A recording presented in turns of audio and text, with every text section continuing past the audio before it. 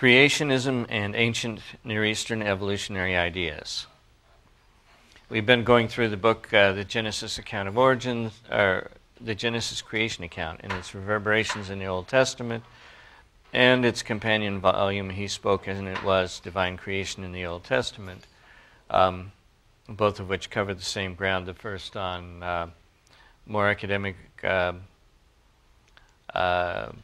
in a more depth, and the second one is in a more popularized form. There's the cover of the two books, the covers of the two books together. And we are now on Chapter 9, Biblical Creationism and Ancient Near Eastern Evolutionary Ideas. It's by Ángel Rodríguez of the Biblical Research Institute. And it is entitled, it starts out, the introduction is, this study seeks to explore the presence of ideas related to what we call today natural evolution in ancient Near Eastern literature, placing particular emphasis on Egypt. Each text will be explored within its own specific religious and cultural context before any attempt is made to establish cross-cultural comparisons.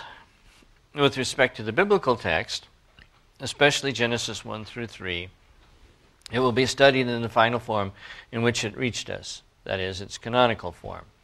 I'm not going to read the whole thing, and there will be ellipses here and there, and a couple of words that I have inserted. They'll all be in yellow so you can distinguish them. The study of ancient Near Eastern texts could help us place the biblical text in a context that will allow us to notice details that we may otherwise have overlooked. Theogony and cosmogony in the ancient Near East. And we're going to get to a greater definition of theogony in just a minute, but let me just say up front that it comes from the birth of the gods. Archaeologists have found a significant amount of written and iconographic materials in the ancient Near East that have helped scholars gain a better understanding of the Sumerian and Akkadian cultures and religions. More recently, there has been an emphasis on the influence of those cultures on Western thinking. Egypt has always intrigued the Western world to the point of fascination. Interestingly, some elements of the cosmogonies of the ancient Near East, including Egypt, phrased in mythological language, appear to have found a more sophisticated expression in modern cosmogony and some theories on the origin of life. These elements will be the focus of this study. Before creation. Egyptians raised the question of origins by asking first, what was there before creation or beyond the actual cosmos?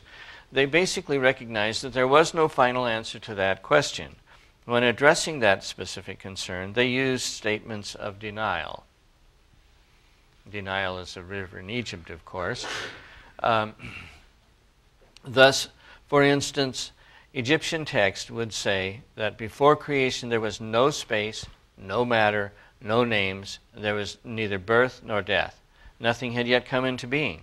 This formula was used to indicate a radical difference between what is and what was not. Here are some more typical examples in the Egyptian myths, and the references are at the end of the, or in the footnotes. When the heaven had not yet come into being, when the earth had not yet come into being, when the two river banks had not yet come into being. Interesting, they're sort of parochial, that the two river banks are the most important things in the world. When they're not yet come into being, that fear which arose because of the eye of Horus.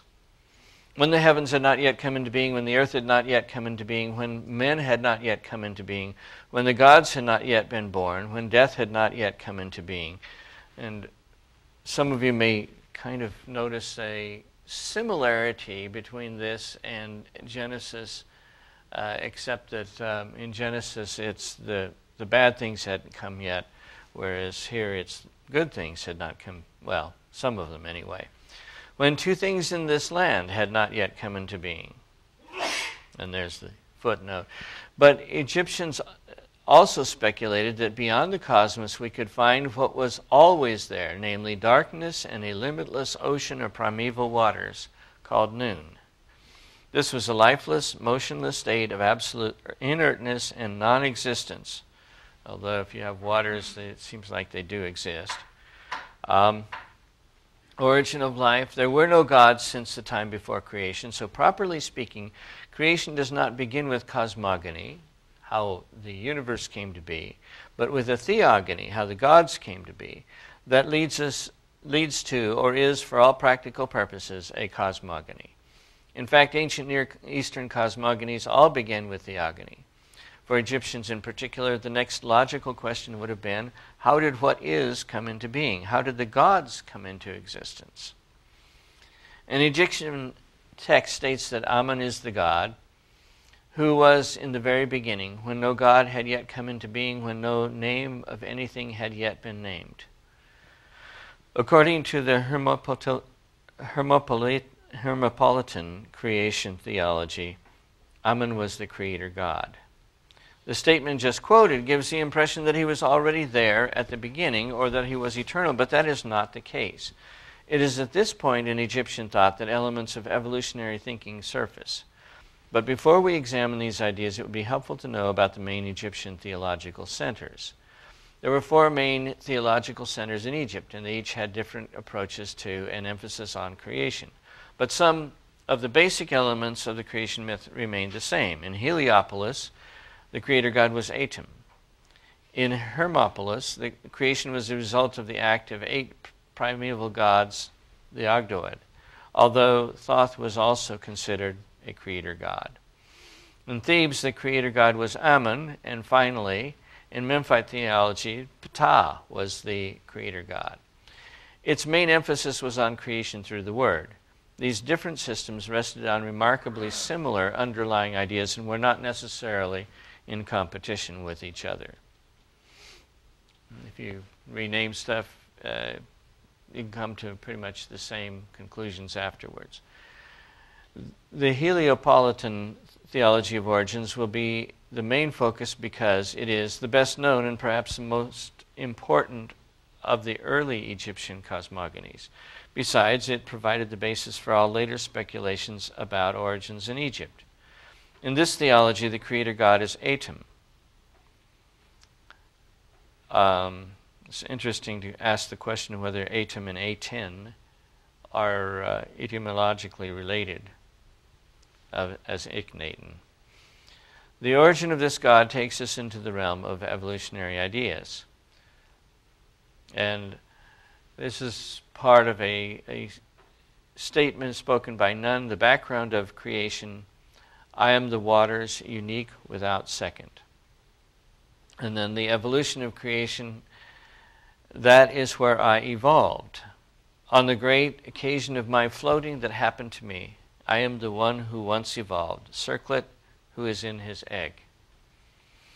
I am the one who began therein, in the waters. See, the flood is subtracted from me. See, I am the remainder. I made my body evolve through my own effectiveness. I am the one who made me. I built myself as I wished, according to my heart. The event took place a long time ago, when there were only the primeval waters. Atum describes and explains how he came into being in the absence of life. Therefore, the myth portrays an important Egyptian understanding of the origin of matter and life. Atum's existence begins within the waters through a process of self-development or evolution. Remember, evolution in the widest meaning of the term simply means change, usually with the idea of development. And that's how it's being used here, not in a very specific form such as Darwinian evolution where there's a specific mechanism involved. The evolutionary process begins with the sudden appearance and development of an egg within the waters of non-existence. After a long but undefined period, and that's a quote, the egg or atom rises and floats on the surface of the waters where it will evolve into the primeval mound or hill where atom will stand. At this stage, atom and the mound are a unity of undifferentiated matter, a cosmic stem cell. The egg and the mound are atom at different stages of development. I made my body evolve through my own effectiveness. I am the one who made me. Such phrases speak about self-causality and total independence from anything else, but also development. The Egyptians are describing what we would call a cosmic singularity, totally independent of any external force of divine origin. This is the moment when life springs into existence by itself. The Egyptian verb translated to evolve is khepri, and we're going to run into that verb later on, and means to change, develop, evolve. It is used quite often to refer to Atum as the self-evolving one. With the creation of space, air, and sky, Atum will evolve and become even more to become the sun god, Re, also called Atum-Re. This creation myth is a mythological expression of the spontaneous generation of a unique life from which all life will develop. We call this an act of original spontaneous generation. This has led an Egyptologist to suggest, not Rodriguez himself, although he's quoting him, that there are some Egyptian texts that deserve, quote, to be considered a contribution to the philosophical or scientific literature on evolution.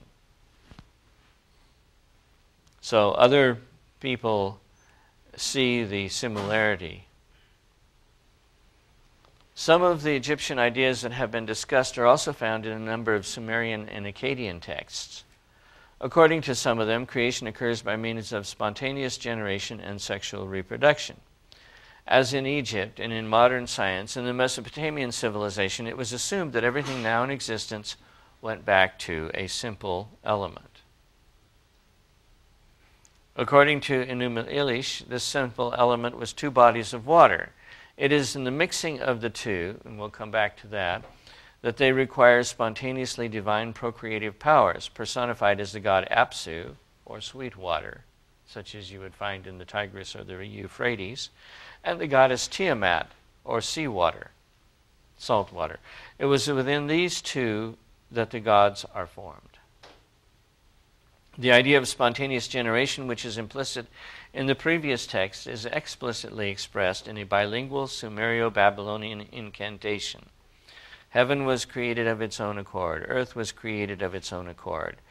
Heaven was abyss. Earth was abyss. This is a case in which spontaneous generation of heaven and earth, namely the universe, is proclaimed, but then we are told that there was in fact no heaven and earth, but only a body of water, which is the implication of the third line quoted.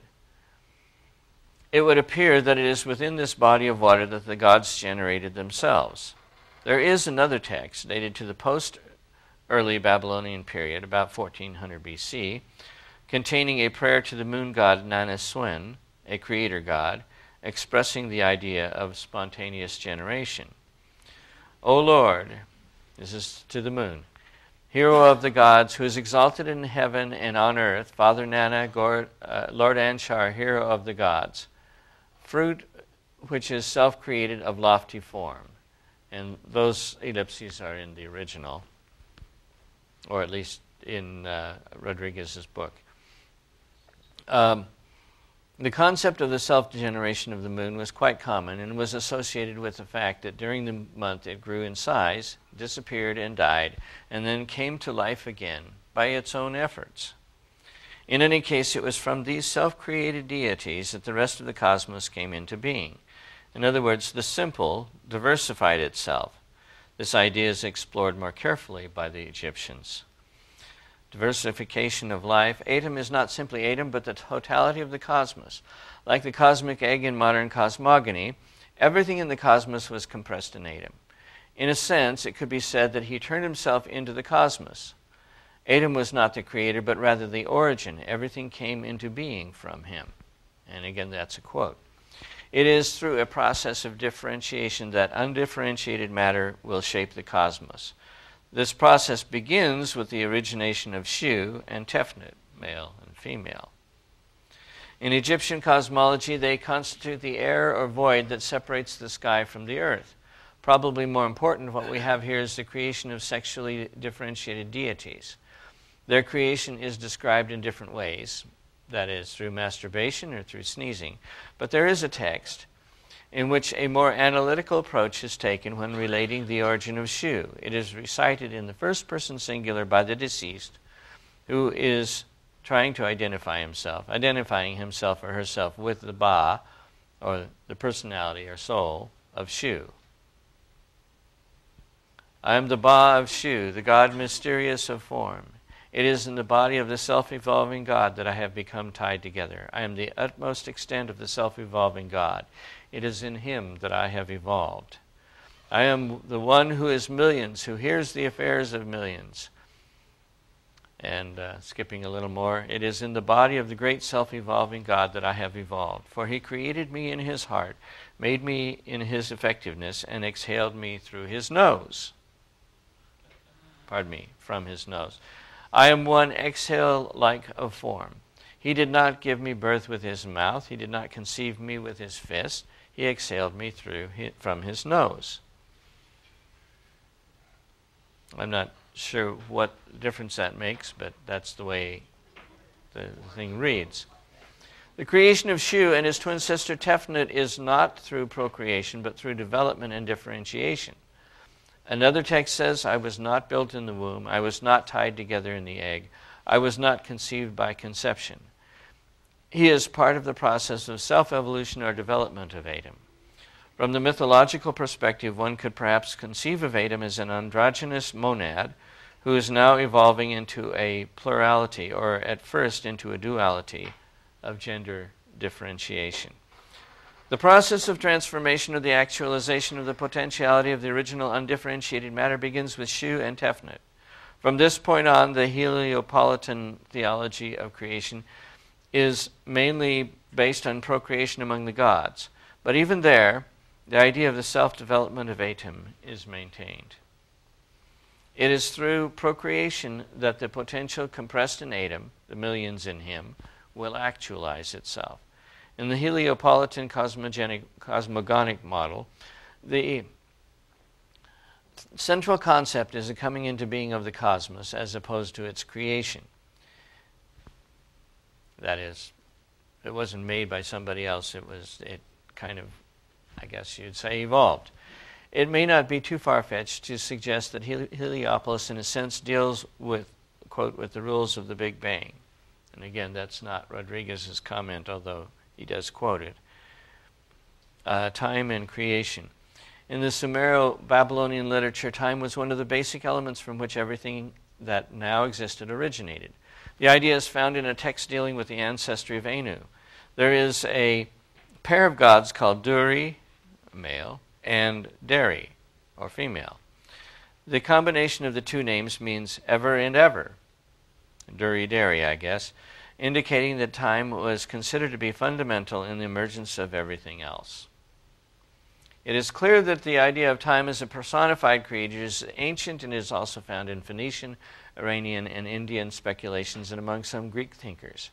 In the case of Phoenicia, the god Oulomos is mentioned in its cosmology. The name is etymologically related to the Hebrew term olam. Ad-olam is forever. Eternity, world. We also know that during the second millennium BC, there was a West Semitic god called Alamu. So there's a similarity there. Among the Greeks, the god Chronos played an important role in creation. In the semi-philosophical cosmology of Pherecydes of Syros, Chronos, or time, not to be confused with Chronos, C-R-O-N-O-S, which we'll run into later, is personified. One in Greek has a chi and the other one has a kappa.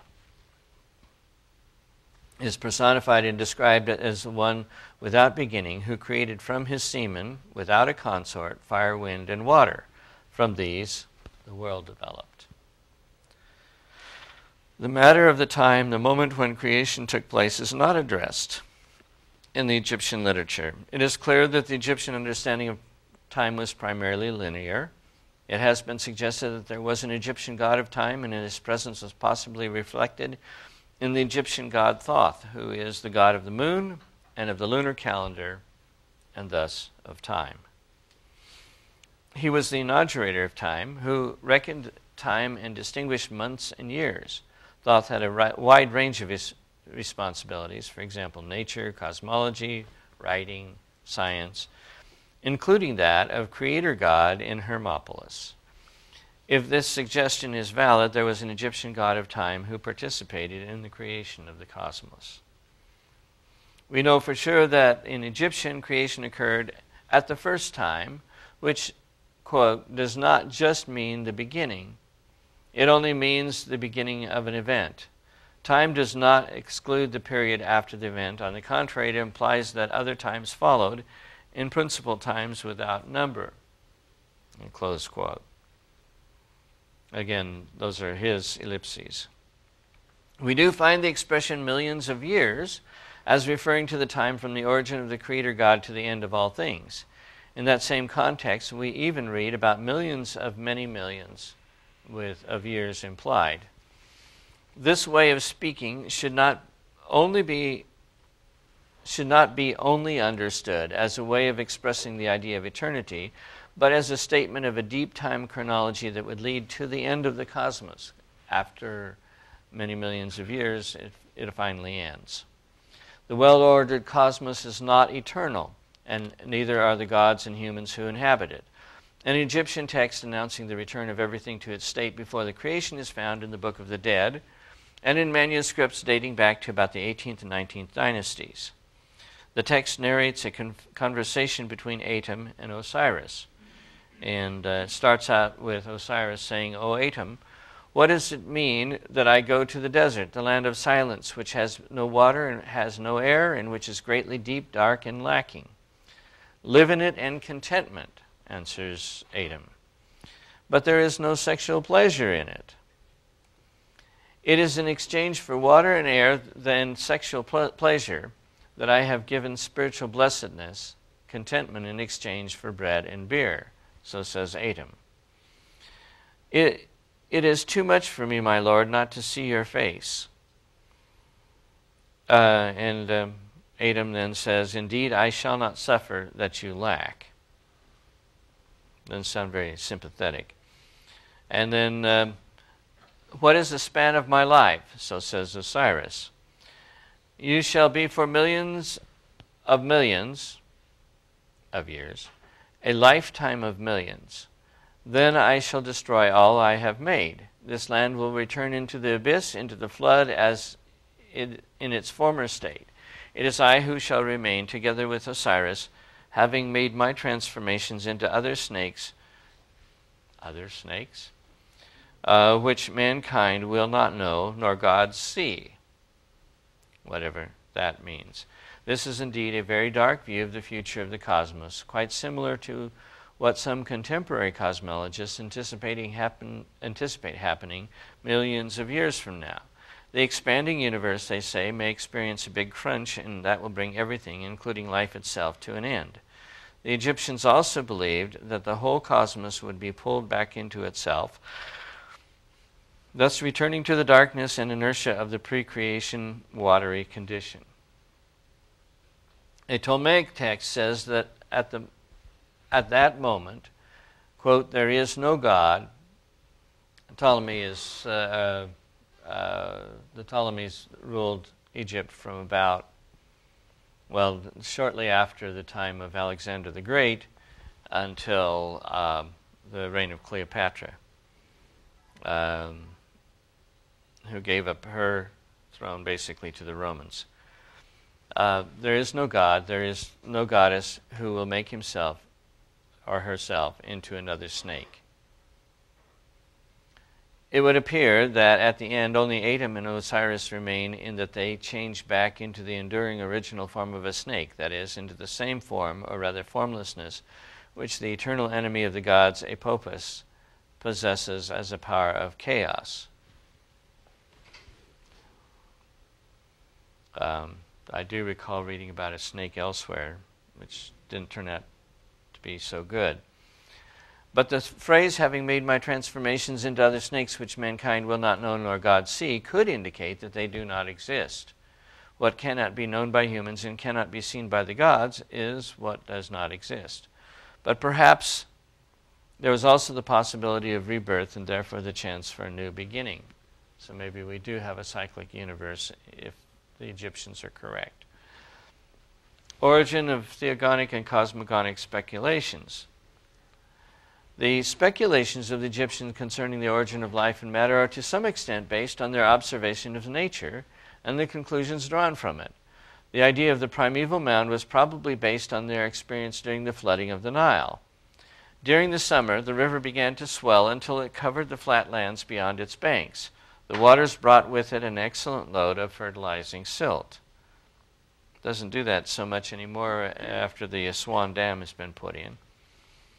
As the waters began to decrease, the first things that appeared were mounds of fertile mud ready to be seeded. When the mounds of slime were bathed by the rays of the sun, there was an explosion of new life on them. This led the Egyptians to conclude, quote, that there is special life-giving power in this slime.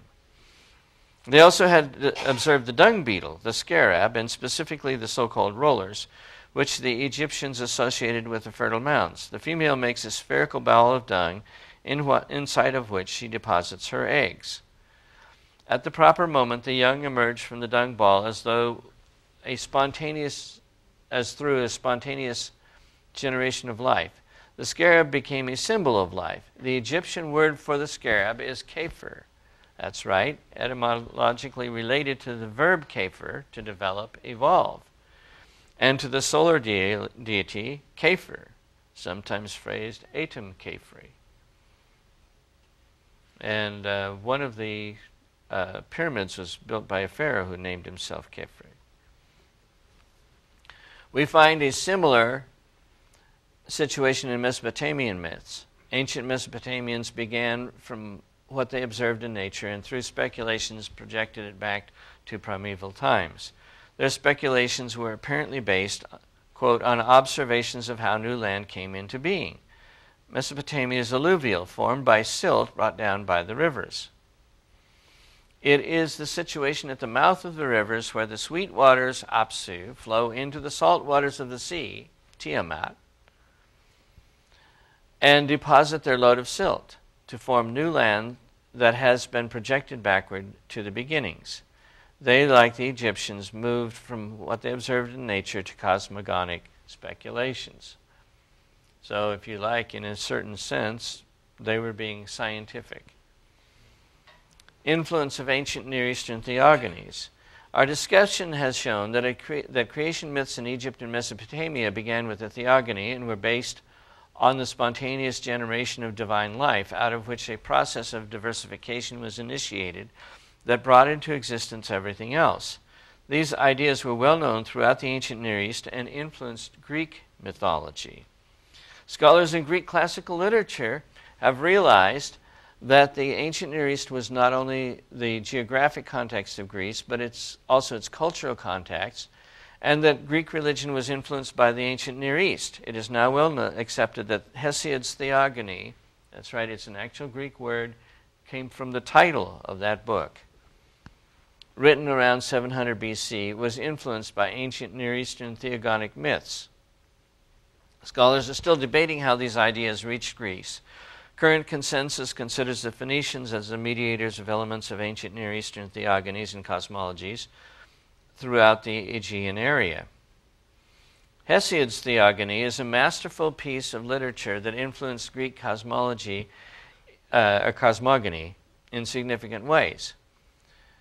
Not surprising.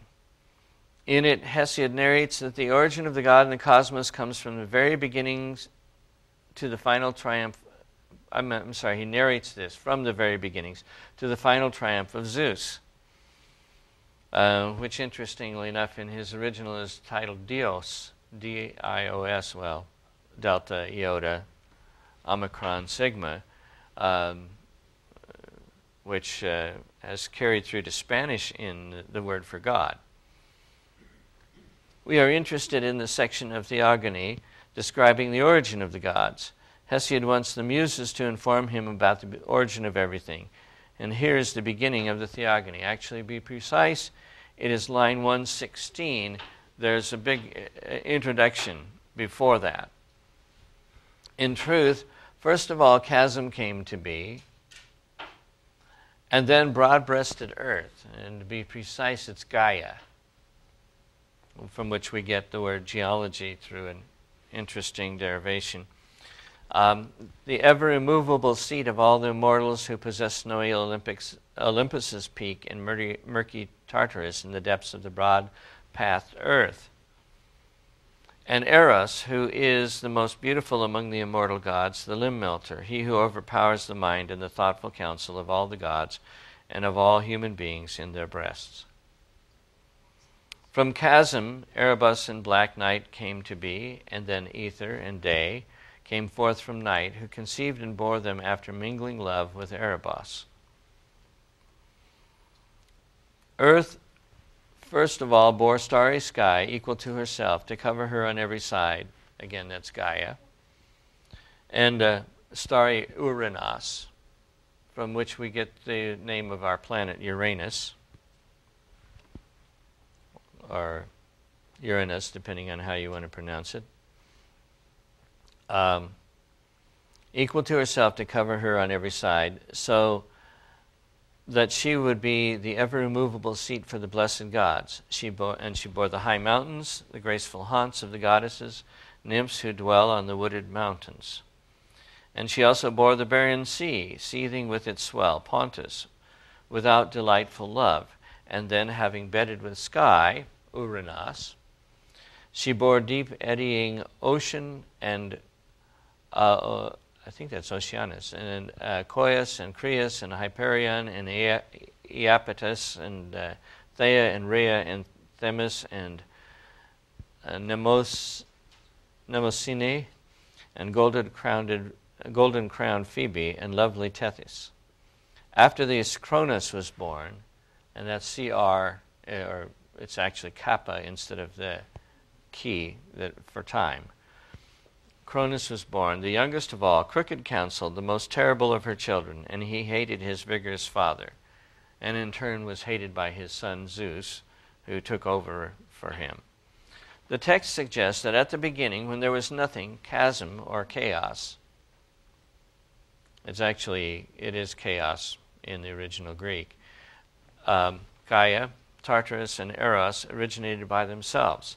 The process of diversification was ready to begin. Out of chasm and what appeared to be an emanation or a self-development came Erebus and night. Earth self-generated sky, Uranus, and Pontus, or sea. The other gods came into existence through procreation. The text becomes a succession myth describing the supremacy of sky, Uranus, and how Kronos, the corn harvest god, castrated him and assumed supremacy. Zeus rebelled against his father Cronus, became the supreme god, and fought against the Titans and the monster Typhon. The basic thrust of the narrative is similar to that of the Enuma Elish, with its emphasis on succession and overcoming the enemy in order for Marduk to become the supreme god, Marduk being the god of Babylon and Zeus being the god of the Greeks. Creation through self-generation and procreation, fundamental in Mesopotamia and Egypt, is also present in Hesiod. Ancient Near Eastern anthropologies, how they viewed how people came to be. In some of the ancient Near Eastern myths dealing with the origin of humans, we also find ideas that are today associated with evolutionary thinking. This does not seem to be the case in Egypt, where we do not find a myth dealing with the creation of humans. They don't even deal with it. What we find is a simple statement that became the common Egyptian view on the topic. The creator god says, "I made the gods evolve from my sweat, while people are from the tears of my eye." Somehow the sun god had temporary blindness, and from the tears of his weeping eye, humans came into existence. Therefore, to be human, quote, means that he is destined never to partake in the clear sight of the god. Affliction blights everything he sees, thinks, and does. The understanding of humans is negative. In Sumerian literature, there are some texts addressing the original condition of humans that contain concepts associated today with natural evolution. The first text we would like to quote is found in the cosmogonic introduction to the disputation between ewe and wheat, very popular in the Old Babylonian period, 1500 BC. The text describes a primitive condition of humans as follows. The people of those distant days knew not bread to eat, they knew not cloth to wear, they went about in the land with naked limbs, eating grass with their mouths like sheep, and drinking water from the ditches. Nothing is said in this text about how these humans were created. What the text described happened in a very distant time, suggesting that since then, the condition of humans has changed. At one time, they behaved like animals and did not know anything about agriculture and animal husbandry. Notice that at this early stage of human development, humans ate only grass. The idea is not that they were vegetarians, but that they were like animals, feeding themselves from the grass and drinking water like animals. They looked and behaved like animals. This comes very close to describing what we call hominids today. The text goes on to indicate that the gods, quote, discovered the advantage of agriculture and animal husbandry for themselves, but their human servants without those means could not satisfy them. Enki, wishing to increase human efficiency for the ultimate benefit of the gods. He's not doing this for humans. He's doing this so they can get more, the gods can get more out of the humans. Persuades Enlil to communicate to the human race the secrets of farming and animal husbandry. And again, that's a quote. In this case, the evolution from a pre-fully human condition to humans as social beings happened through divine intervention, which is not the typical evolutionary story. For our purpose, what is important is that, according to this text, the human race was originally created animal-like. Now, this same two-stage development is applied to the experience of an individual in the Akkadian epic of Gilgamesh, probably written about 1900 BC. The storyline is centered on Gilgamesh, the ruler of the city of Uruk. He was a semi-divine being who, because of his powerful personality, drove on his poor subjects. Neither men nor women ever had respite from him. The people of Uruk complained to the gods, who realized that Gilgamesh needed somebody equal to himself to measure himself against. And so they created Enkidu, the savage, who grew up in the steppe, far away from human settlements. Here is the portion of the text describing him. On the steppe, and they're filling that in knowing the language pretty well, but that's probably what it is. She created valiant Enkidu, offspring of, and there the text is unfortunately missing, essence of Ninurta. Shaggy is his hair. Shaggy with hair is his whole body. He is endowed with head hair like a woman. The locks of his hair sprout like Nisaba. He knows neither people nor land. Garbled is he like Sumukwan. With the gazelles he feeds on grass. With the wild beasts he jostles at the watering place. With the teeming creatures his heart delights in water. If you go back to the original, that's line 40. The full text refers to Enkidu several times using the Akkadian term Lulu, meaning primal or primeval man. It is used in some texts in contrast to Mailiku, which describes the king as a thinking and deciding man. The terminology, as well as his behavior and physical appearance, suggests that we are dealing with in this text with a being who is neither an animal nor a fully developed human being, a hominid, to use modern terminology. Enkidu transitions from his wild life and behavior to the life of culture with the help of a harlot, and he becomes a close friend of Gilgamesh. Texts like these are not common in the Sumerian and Akkadian literature, making it difficult to understand their full import. But we should keep in mind that Sumerian and Babylonian thinking, the beginning of human existence was neither a golden age nor a period of pristine simplicity. On the contrary, life was savage and man differed little, if at all, from other animals. Primal man was a beast, and the Babylonian Enkidu was primal man redivivis. And so I guess that they would disagree with Rousseau.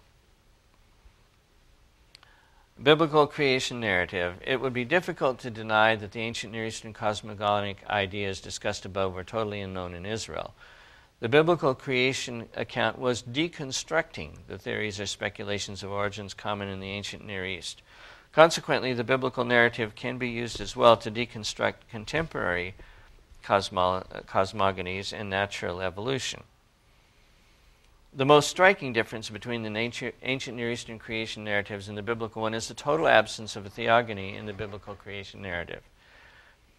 This is unique. The biblical creation narrative is an exquisite anomaly. The biblical text assumes the preexistence of and a radical distinction between Elohim, or Yahweh, and the cosmos. To the question that asks what there was before creation, the biblical answer is, in the beginning God created. He is not the self-created one, but the one who was and is, and created everything else.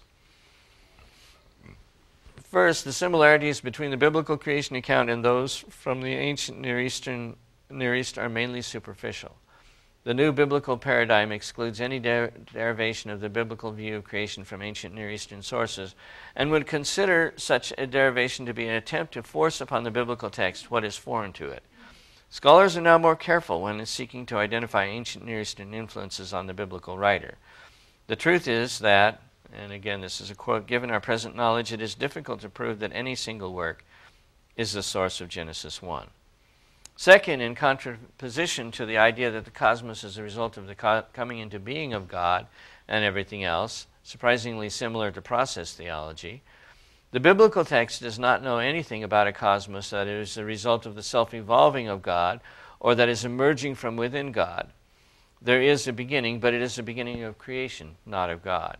It is probably this biblical conviction that has contributed to the development of science in the Christian world. In biblical theology, creation is desacralized, and it is therefore open for human study and analysis. Third, since creation is not the result of a God who is evolving, and the cosmos does not come into existence through inner struggles, the cosmos does not come into existence through inner struggles. In ancient Near Eastern cosmogonies, evil is part of the creation process itself. Creation out of chaos, according to which God had to struggle with primeval forces of disorder, is not present in the biblical creation narrative. Creation is a result of God's effortless work. He spoke, it was done. Creation and the emergence of life. The life we experience is not an extension of the divine life, but a mode of life created by God and therefore essentially different from His. In order to communicate this idea, the biblical text describes creation as taking place through the divine word. The raw materials do not have within themselves the power to realize themselves. This power reaches them through the divine word. Life is created in the same way. The statement, "Let the land produce vegetation," may suggest the natural emergence of life from the inanimate, but that is not the case. The idea is that the barren land is unable to produce grass and trees by itself. It needs to hear the voice of the Lord commanding grass and trees to come into existence all over the ground. Concerning animals, we read, "Let the earth produce living creatures." This does not mean that the earth participated in the creation of animals or that it had the potential to produce animals. It is only the divine command that creates the animals out of the earth. And skipping over a few, the biblical paradigm depicts God who effortlessly creates life in its different forms, thus excluding the development of one form of life into a different one. This is an amazing thought in the context of ancient Near Eastern creation stories. The only thing that provides coherence and unity to the different expressions of life in the biblical creation narrative is the fact that there is only one creator. Creation in time. Ancient Near Eastern creation accounts do not date the moment of creation. They, like the Bible, speak about a beginning which includes the creation of time. There is no awareness of what is today called deep time. As we already pointed out, Egyptian cosmogonies make reference to millions of years running from creation to decreation, and perhaps in that sense it would be possible to introduce some notion of deep time. In natural evolution, deep time is the creator who brings into being the cosmos and all the forms of life found on our planet. If one doubts that, one only needs to read George Wald. Such ideas contrast in significant ways with the information provided by the biblical text, in which a chronology of millions of years and the existence of a God of time are unknown. There is throughout the narrative a significant emphasis on time and its direct connection to the origin of life on the planet. But time is not raised to the status of creator. Time is created by God to frame his created acts. It is under his rule. When it comes to the creation of life on the planet, deep time is totally absent from the text. Everything takes place in a week. Origin of humans. The biblical narrative distances itself from ancient Near Eastern anthropologies by emphasizing the uniqueness of the creation of humans and the essential differences between humans and animals.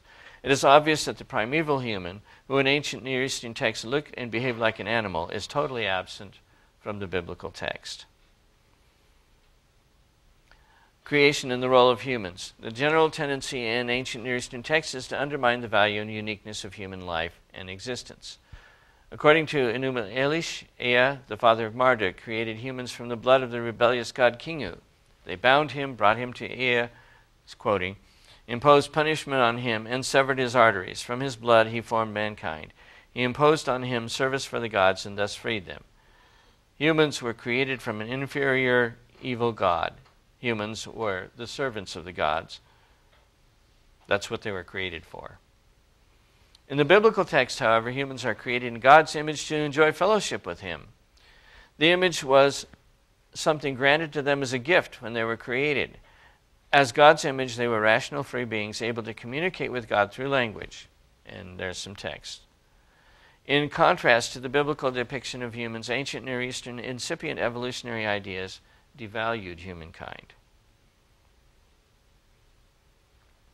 Animals and humans. Biblically, humans were differentiated from animals. I'm just summarizing a much larger section of that paragraph. First, both animals and humans were created by God, but only humans were created in God's image. This explains the fact that humans had dominion over the animals and that Adam did not find a suitable helper for him among them. Second, animals and birds were created or formed from the earth, but in the case of humans, God formed them from the dust of the ground and breathed the breath of life into them. In the Sumerian text called Eridu Genesis, dated to around 1600 BC, the creation of animals is described as follows. When Enlil and Enki and Ninharsaga fashioned the dark-headed people, they made the small animals that come up from out of the earth, come from the earth in abundance, and had let there be, as befits it, gazelles, wild donkeys, and four-footed beasts in the desert. This is a case in which the origin of animals is somewhat similar to the biblical narrative.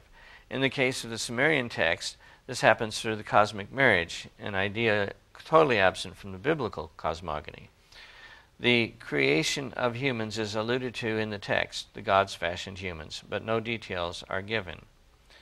We should compare this text with another Sumerian one known as the Hymn to Engura. In it, the creation of humans occurs when the gods are fixing the destinies, creating the year of abundance, and building the temple. In this text, the creation of humans is also related to the cosmic marriage and could be described as the emergence of humans. When the destinies had been fixed for all that had been engendered by An, when An had engendered the year of abundance, when humans broke through the earth's surface like plants, somewhat similar to the animals that we just read about, then built the Lord of Apsu, King Enki the Lord who decides the destinies, his house of silver and lapis lazuli. No distinction is made between the way humans and animals are created. They both broke through the earth's surface, emerging from it as a result of the cosmic marriage. The singularity of humankind at the moment of its origin is not emphasized at all. A third important distinction between humans and animals in the biblical account is found in the diet assigned to them. Eve, using the language of Genesis 1:29, clarifies that they can eat from the peri-ace, the fruit-bearing trees of the garden. In Genesis, diet set humanity apart from the animal world. The animals were to feed themselves with green plants, but humans were only to consume seed-bearing plants and every tree that has fruit with seed in it. Self-evolving of humans. The idea that it is possible for humans to evolve from one level of existence to a higher one is found in Genesis. But it is not endorsed by the biblical writer. It is placed in the lips of the serpent after creation week. Instead of progress, humans were significantly dehumanized and unable to properly relate to each other and to God, hiding among the trees and putting on leaves. The fact that an animal was instrumental in their fall suggests that they lost their dominion over the fauna. Garments, of course, were made from the skin of animals. The humans are reduced to animal behavior. As a result of the fall of Adam and Eve, humans will also eat green vegetables or legumes, esib hasadeh, green plants of the field. So they're going down to the animal level. The human quest for self-development or evolving into the divine and the acquisition of self-preservation, immortality, proved to be a failure, which is interesting because they already had conditional immortality. Conclusion: ancient Near Eastern myths and speculations about the origin of life and its development from simple elements like water, matter, and time. These self-created elements are personified in the myths as divine beings who evolve or self-develop into the multiplicity of phenomena that we can now observe and experience. None of this is, properly speaking, natural evolution as it is understood today, particularly because of the mechanism involved. But it does contain elements of the evolutionary ideology promoted today in some scientific circles. In that sense, the ancient Near Eastern views should be considered a part of the history of the idea of natural evolution. Once we recognize that such ideas were part of the culture and religious environment of the people of God in the Old Testament, the reading of the biblical account reveals the uniqueness of its cosmogony and anthropogony. In revealing how Yahweh created the cosmos, life in general, and human life in particular, the biblical text was indeed deconstructing the elemental evolutionary views presented in the Egyptian and ancient Near Eastern cosmogonies and anthropogonies. We can then suggest that the biblical text is to be used as a hermeneutical tool to evaluate and deconstruct contemporary scientific and evolutionary theories and speculations related to cosmogony and anthropogony. Kohelet, who is very much interested in creation, said it well: there is nothing new under the sun. Now, my take, I think that Rodriguez makes a very good case for a fundamental contrast between the Genesis creation account and the various ancient Near Eastern accounts. The latter seem to have much more of a self-development or self-organizational flavor to them. This is not evolution in the modern sense, but it does have an overall feel of evolution writ large. Rodriguez suggests that the biblical account could stand as a correction to modern developmental myths as it did for ancient developmental myths, which most of us would agree no longer are operative. I think that the data raises that question, but I think only a full frontal attack on evolutionary theory can finally show that, in fact, modern evolutionary theory has no more validity than ancient Egyptian or Mesopotamian speculations. But that's my opinion now. It's your turn.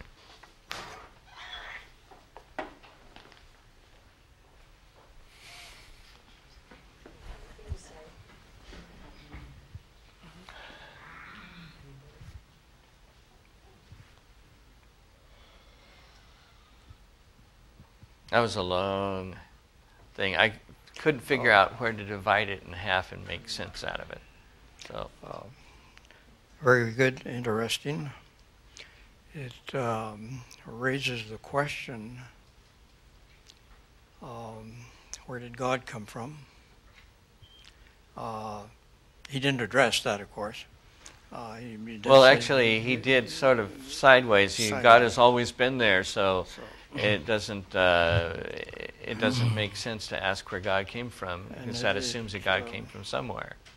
In my mind, it raises the question, it's not a question where God came from. It's even probably a simpler and more fundamental question: where did anything come from? And when I face that question, as much as I love rationality and cause and effect, reason, it kind of falls apart there. Why is there a universe? If you want to get in that mode, why is there a God? You want to get into that mode. And I have to face the fact that reality probably is not one simple factor. And we don't know what is involved here. But it does cause us to realize that we should not be too simplistic in our evaluation. In the millennium, will it be okay if I say, God, where did you come from? I don't know. Well, if he answers, I was always there, what would you say?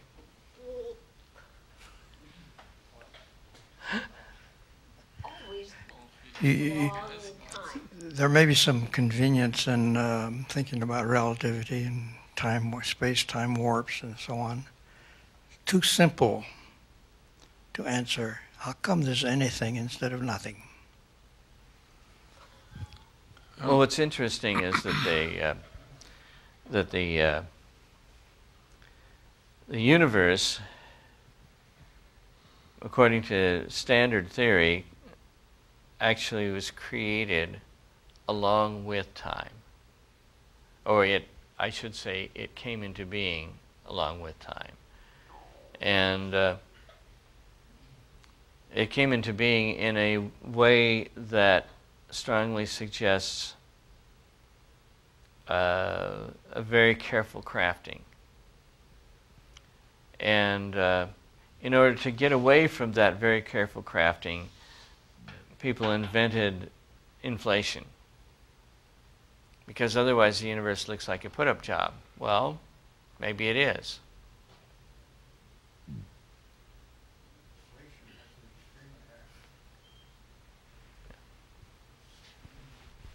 Well, to answer Sister's question, I think God has a very simple answer. I am.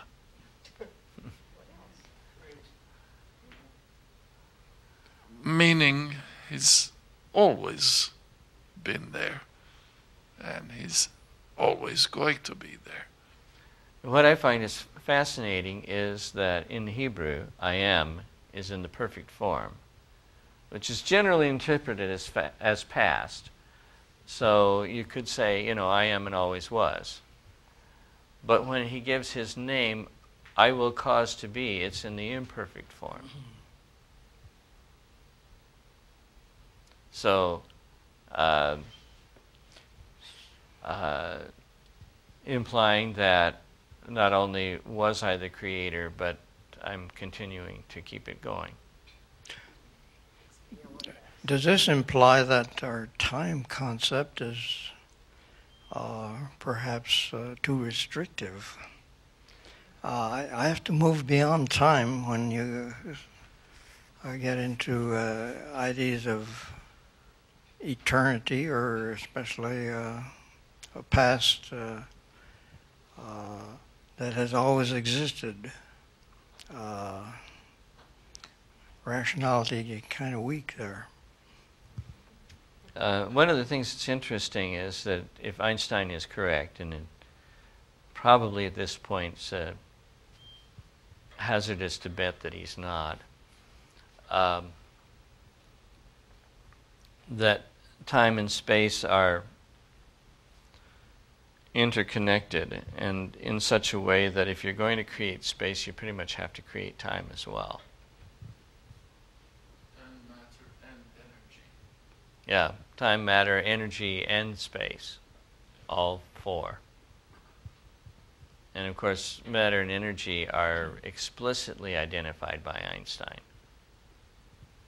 And that identification has enabled us to do such things as create nuclear energy with all of its positives and negatives. The question, where did God come from, is sometimes answered by where did the universe come from, for those who are in a more materialistic mode. And it does kind of equalize the issue, but also I think tells us our rationality and our thinking is very limited here, because we don't have any answer for either of those questions. Not only that, but if we restrict everything to what is usually called scientific,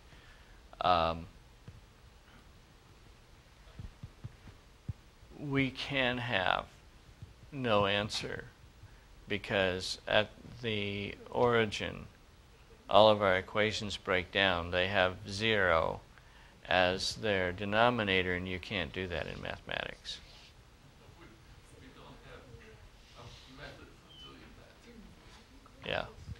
But doesn't it interestingly raise an interesting question, and that is, are there not such things as timeless truths? Without timeless truths, one cannot extend the laws of physics back into the beginning, can we? In which case, the whole project of trying to prove that God can't do this or that or the other thing kind of falls apart.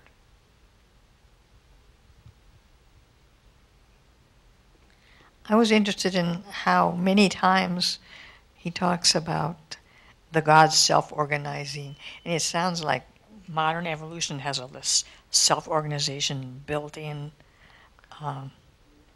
There's no other way. Well, it certainly sounds like the Egyptians could have talked to Stuart Kaufman quite easily.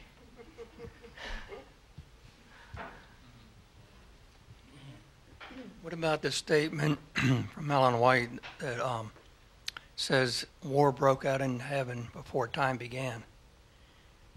And then there was another statement, when we are reunited with our Heavenly Father after time ceases. I'm going to have to look that up because I remember. I don't know about the one after time ceases. I haven't seen, and I'm not sure whether that means that time on Earth ceases, or whether it means time throughout the universe. And in fact, one would have to say that it's possible that that we're actually dealing with a multiverse, or another universe that is parallel to ours and can interact, but is not the same universe. And maybe when Jesus was resurrected, he was able to step into that universe, and that's how he could go through walls, to just step into the other universe and then step around the barrier and come back in inside. This is a very unscientific comment. We have 2 kids.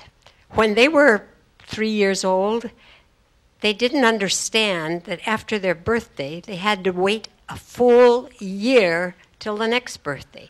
Time was absolutely impossible to understand. They barely could understand 1, 2, 3, 4, 5, 6, 7th is for Jesus.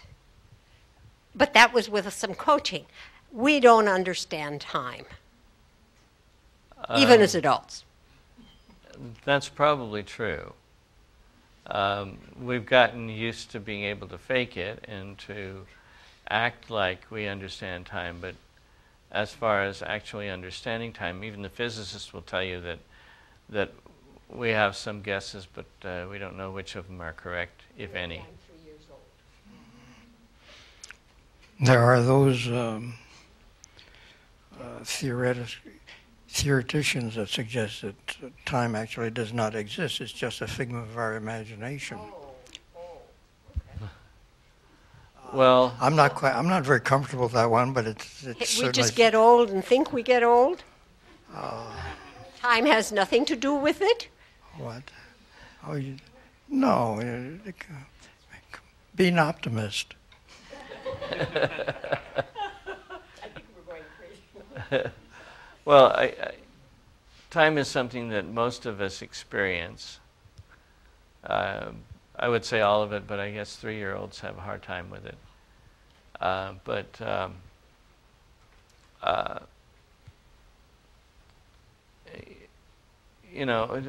think one of the things that you have to get used to, and most of us do eventually, is that you have to get used to the idea that our experience of something does not necessarily mean that we understand its nature, and vice versa. Our not understanding the nature of something doesn't mean that we don't experience it and don't find that it's real.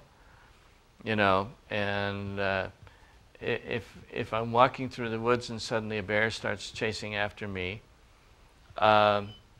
it's probably not a good idea to say, well, he really can't be there because I don't know where he came from.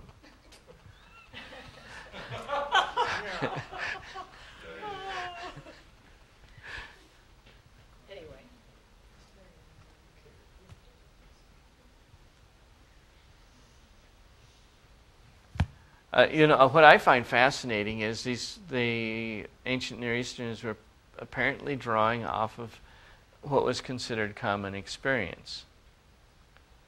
And I think sometimes that scientists are drawing off of what they consider common experience also. And because they've never personally witnessed a miracle, therefore nobody else can have either. And I think that's a mistake in judging reality by your own experience, because there may be other people who have a different experience that turns out to be substantially different from yours, and yet accurate, and perhaps even more accurate than yours. There is a passage in the Old Testament which goes something like this, and I fear I'm badly paraphrasing it, but it said, "You said in your heart, I'm going to do this, and I'm going to do that, and I'm going to accomplish such and such and such, and I said nothing, and you assumed that I did not see what you were doing." There's some similar passages in the Old Testament, in the New Testament, where God asks of the guy who's going to build bigger barns to house all his grain, "This night your life will be required of you, and then who gets all this stuff?" And the same thing is said in a slightly different way in James, where he says, don't say we'll be there a year from now, we'll be in Thebes or wherever. Says, if God wills, we will go so and so and do such and such. And I think that's it's a good idea to be humble in that particular regard, because you never know how it's going to turn out. Comment behind. This lecture helped me understand better the story of Moses, where God appears to him in the burning bush, and "Who are you? Who should I say has sent me? I am that I am." And Moses presumably carries with him in his trip back to Egypt the book of Genesis, right, that he's written over the 40 years in the desert. That helps a lot to explain maybe why God was acting in the way that he did by sending Moses, the most meek man, to point the world to the God that is the I Am, in contrast to the gods of the Egyptians. Just made me think of Nebuchadnezzar as soon as I read what these, I guess it was Egyptians though, about how humans ate grass and they were naked and all that kind of thing. Immediately, Nebuchadnezzar came to my mind, and I wondered, was God allowing him to experience something that he had once believed, at least, about the origin of human life? I don't know. I just wondered if there might have been a connection. Maybe we'll have to ask him when I get to heaven, I guess. Actually, those kinds of thoughts and the development from them are where a good share of theology comes from. To ask connections that suddenly kind of jump out at you and say, what is their meaning? And you'll notice a lot of things, that are happening here are looking at connections and contrasts between the biblical record and between it and its Near Eastern contemporary society, pointing out that there's a lot of contrast. In 2 weeks, when we get to the chapter by Gerhard, and I think it's Michael Hazel, mostly Gerhard, but with some updating by Michael, that we'll run into, again, the strong contrast that there is between the two. And I think it's important for us to think things that haven't been thought before, and then to ask, and what difference does it make? That's how science advances, and I think that's also how theology advances, by taking into account connections and then asking what those implications are. It'd be interesting to ask that question. Was Nebuchadnezzar being shoved back into the Enkidu stage for 7 years? Maybe to teach him how what a lot of nonsense that was. I mean, he had he could hardly think. I mean, his reason had left him, and maybe would lead him to think, oh, I think that's not a right concept. Well, it's fascinating, because when Nebuchadnezzar finally does come to his senses, he recognizes that God rules. And the emphasis is no longer on, is this not great Babylon which I have built? But he recognizes that God sets up kings and he removes kings, and if you go against God, well, some things can happen to you.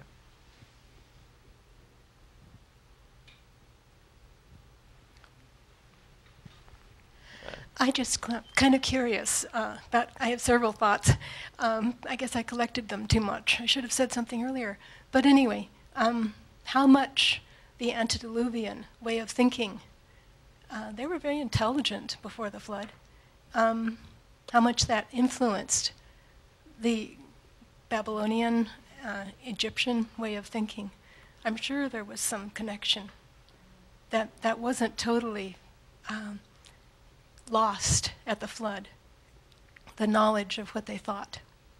And they were pretty mixed up in the way they believed. The other thing, another thing that I was thinking was, usually the people that come here want to think. They're pretty intelligent. They're able to reason. But we're so limited, very, very limited, even though we're pretty intelligent, by the fact that we have sinned, we've lost our connection with God, we're allowing Him to form that connection again, and He's changing us. He's giving us, there's a statement in Desire of Ages, I think it is, that if we totally commit our lives in soul, body, mind to God, He will not only strengthen us physically, but help us mentally. And I think that's what we really need in order to understand. We can't do it in our total, just can't understand. But looking forward to what we'll have in heaven, our minds will be put back to the way they were, so that we can understand deep thoughts that we just can't comprehend here. Mathematics is great, I love it, but it's limited because our minds are limited. God is going to fix us so we don't have that limitation. Then we can understand as He understands, and we'll strive throughout eternity, learning more and more, always becoming more like God, but never reaching that. And I really look forward to that, because it seems like we're knocking our heads against the wall so often. But I think we need to keep knocking. We need to keep trying. I agree. Just as long as we don't allow ourselves to become haughty. Because that's what happened to Nebuchadnezzar. He became haughty. He thought he knew it all. He thought he'd created that wonderful city of Babylon. And then God can't help us. We don't want to be in that situation. Well, actually, God did help Nebuchadnezzar, but it was Yes, he rather did. painful. Yes, he did. He helped him, thanks. What this whole question about madness versus, say, wisdom and insight, I've been pondering this for some time. It struck me that some things cannot be overcome the way other things can be overcome. For example, if I decide to overcome truth, well, there are two possible outcomes of that effort. Either I win or I lose. If I lose, I learn something. But what happens if I win? Then all I've accomplished for all my labors is I've basically achieved a state of delusion. Why? Because truth cannot be overcome. The only thing that can happen is I can just convince myself that I've overcome it. The truth just is. It's interesting that the same word for being of truth ultimately is the same as for God. I am. Well, truth just is. It's what is. It's not something that I construct or that I decide to fight against or whatnot. The same could be said for wisdom. The same could be said for love. If you fight love, well, there are two outcomes once again. You either lose or you win. What happens if we lose? We call that falling in love. Isn't that interesting? But if we win, then what we've got is precisely the state of vanity, emptiness, pointlessness, meaninglessness that Solomon described after he lost sight of what was the secret of his being.